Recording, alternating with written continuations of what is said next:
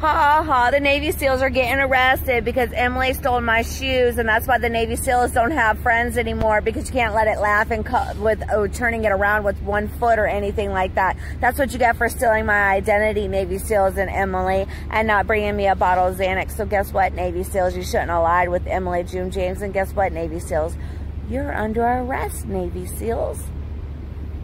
You shouldn't lie with Emily on stealing my stuff, now should you, Navy SEALs? Should have brought me what I wanted.